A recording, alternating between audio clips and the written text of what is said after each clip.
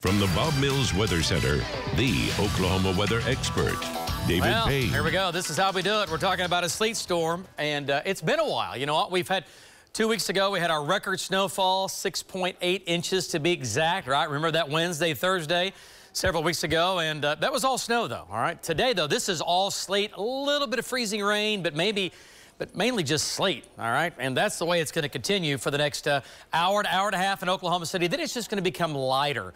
So the roads, they're passable. You can drive. Some are okay, and then some are bad. The sleet begins to pack down and kind of melt into one big solid sheet of ice. That's a problem that I think the roads will actually get worse into the afternoon, even though the sun's rays will try to warm the ground and try to help us a little bit. It's just going to be so cold today that it won't help us a whole lot. So just kind of keep that in mind. Let's go to Val and Amy Castor, get an update from those two, and out near Yukon right now. Val, boy, look at that shot. Val, it's amazing. You went from El Reno back into Yukon, and the sleet has been a lot heavier there for sure. Yeah, David. So right now we're on the city streets in Yukon, and out in El Reno, you know, the interstate is so wide open, and the wind just really sweeps across it and blew a lot of that sleet off. The city streets in El Reno looked a little bit like this, but I do think they have more on the ground here in Yukon. You know, I'm going to say maybe about 1.5 inches on the ground here, and it's just pretty much completely covered all the roads, David. Great job, Val. So that's El Reno, that's Yukon. El Reno looks about like this on the secondary streets and the side streets. So if you have to get out, slow it down, give yourself extra time. Don't forget your cell phone, take it with you. Make sure you have a full tank of gas. You know the drill, right? We've been doing this a long time. You know what to do. Let's go to Jeremy Carter and get an update from Jeremy. And boy, look at the visibility in that shot. Sleet and fog, a little bit of everything going on up in the Edmond area. Go ahead, Jeremy. In my ear. Yeah, David. So we're here on I-35 southbound. You can see we got Frontier City to the right. Really reduced visibility because of the sleet. And, David, you can get around on the roads, but, man, the drifts are making my drive bumpy. There's quite a bit of sleet on the road here. But Bobby is riding with us here this morning, and she said hi. Back to you. Okay. Who's with you this morning? Bobby. This is Bobby Miller. Bobby. Hi, David. Bobby Miller? How? He's supposed to be on the air here in a little bit. How was? A little Mazda rental car, and he said it wasn't a good idea. She can't hear you because I got you on my earbud, but how is Bobby Miller with you? I got this random call that she's in a Mazda rental, and she says, "Hey, you're close to me." Her car is in. I've got to go to work. Yes, her car is in the shop, and even if she had her car, she can't drive in this anyway.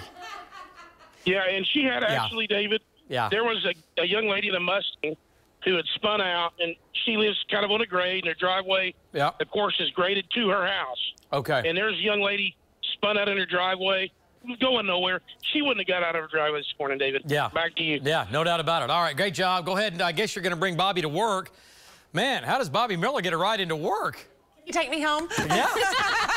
Come on, Jeremy. Can you take me to McDonald's? Jeremy can. You don't want Bobby taking you home. Oh, no, I got you. You won't make it. All right. Bobby kind of locks up when it gets below about 40 degrees. She vapor locks. You get into this stuff, she's a hot mess. Okay. All right, let's go to Tom Pastrano now. Get an update from Tom. And Tom, there you go, down south. And boy, look at that. It looks like Norman again. Is that where you are? Yeah, you're River Oaks Drive. Yep, down in Norman. Not good. Yeah, that's right. You know, we have areas out here that's approaching 3/4 of an inch, maybe an inch of sleet. And there's definitely some deeper ruts. The sleet continues to fall. Visibilities are getting lower as everybody else is reporting. But, yeah, this sleet is still falling, and it's probably going to start getting a little bit deeper. Back to you. Yeah, no doubt about it. At least, though, Tom, it's going to start to become lighter, and then gradually this will end. This is wave 1, of course, and wave 2 arrives later tonight. Okay, back to Lynx 1. Looks like this. Chickasha, talking about the Broadway extension here. And each time we go to these cameras, the roads are just a little bit worse. We're seeing a little bit less concrete or pavement showing up.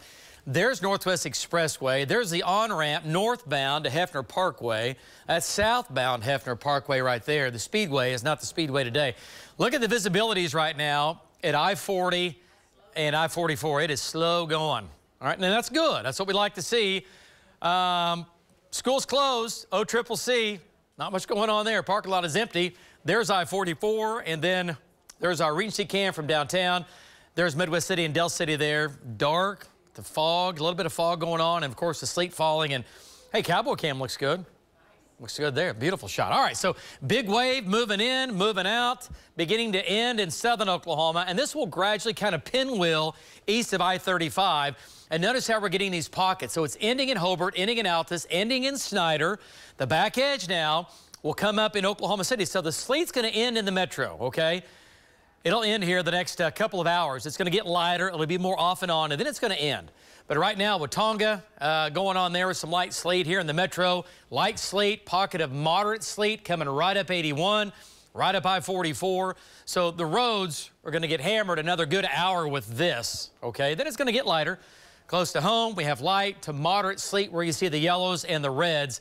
That's pretty good sleet. And up north, Ponca City to Marlin to Perry. Some sleet up in here. Enid, you had a little bit, but not much. You didn't have a drop of anything up in Cherokee and southern Oklahoma. Purcell, Ninnekah, Rush Springs, some sleet there. Road conditions, once again, they're bad from Altus to Grand Lake. They're bad from Stillwater to Ardmore. So nearly, what is that, about 80% of the state traveling, not good, not a good idea. Lace?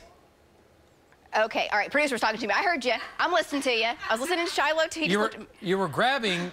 I was like, what's... Okay, the baby did kick, so I was holding my tummy, so we're good. We're good in that realm. He just looks at me like I just went into labor. No, yeah, I was like, we're good. Okay. My moment was I was listening to Shiloh. Shiloh, if you can set the clock. Thank you.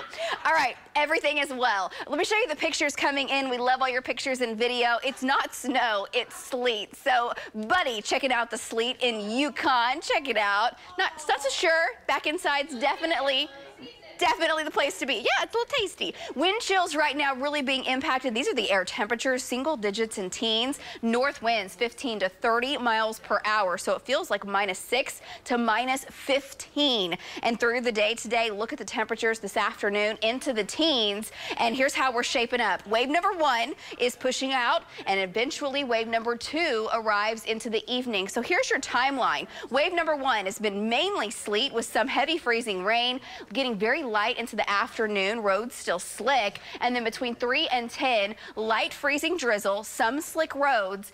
They'll continue. Slick roads will continue. And then wave number 2 moves on in. Power outages, yes, we've had some. We could likely see more down in the southeast. Sleet's been the big story, which is great for the power grid, bad for the roads. Some areas have already had close to an inch of sleet. We'll get more as we head into the evening and tonight. Up to 2/10 of an inch of freezing rain, but honestly, much of that has been sleet, which has been great. And a little light snow on the backside. This round pushes on out. We dry it out for quite a while. And then as we head into tonight and tomorrow, the next round lifts on in, and that will be combined with what we've had on the roads, and roads will be slick and hazardous. So today, teens tonight, 25 tomorrow. The precip ends about 9-10 o'clock in the morning on your Thursday.